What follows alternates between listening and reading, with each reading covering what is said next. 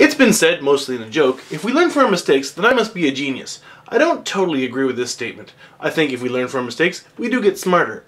But I think if you look at the stupid things that other people did and then don't make the same dumb mistakes, that's a genius. So in order for you to all get a little bit smarter, I wish to share with you the dumb thing I did yesterday so that you never have to make my mistake. In Japan, when you buy a lunchbox, a bento, doesn't matter where you are, at a convenience store, at a supermarket, at a little bento restaurant, you are often given waribashi, which is a little pack of disposable chopsticks, often ones that you have to break in half first. That's what the wari means. These ones from Hotomoto, well, they're already separated, so they're a slightly higher quality disposable chopstick, and that's a straw. No, okay.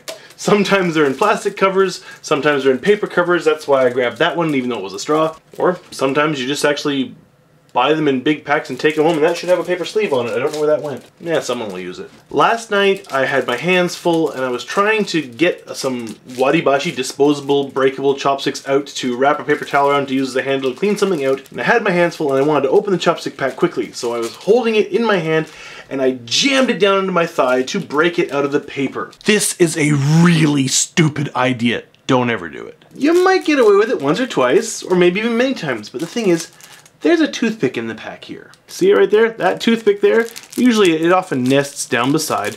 And they even show a little warning here. Careful, you might get stabbed.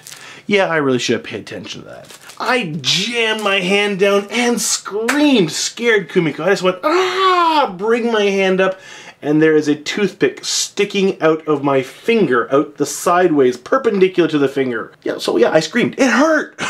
And it hurt a lot. So I just reached up, grabbed it, yanked it out, and it was in deep.